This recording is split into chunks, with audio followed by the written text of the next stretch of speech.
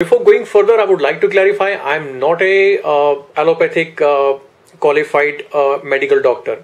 I'm just sharing you all this information about based on my personal experience or personal knowledge. So in case of prostate, I would share that at the age of around 72, my father was diagnosed with a prostate problem along with some bladder issues, and he was advised a surgical intervention. Now my father's health was very frail at the time, around 72, and I was a bit skeptical about that.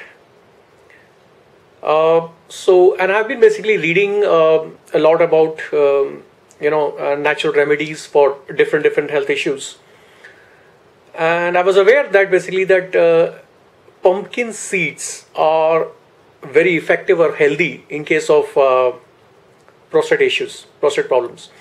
So after diagnosis, basically instead of starting directly the medication, I just basically take a liberty and gave my father pumpkin seeds, 1 spoon in the morning and 1 evening.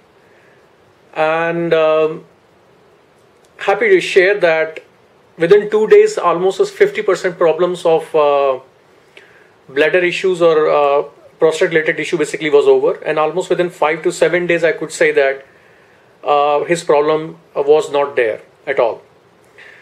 So that's one of my experience which I would like to, I'm happy to share that I find that pumpkin seeds were very effective in case of my father of prostate and bladder related issues. And even apart from not having any prostate or bladder issues, I think the pumpkin seeds are in any case very healthy because they are very good source of zinc, which is actually needed for a normal prostate function.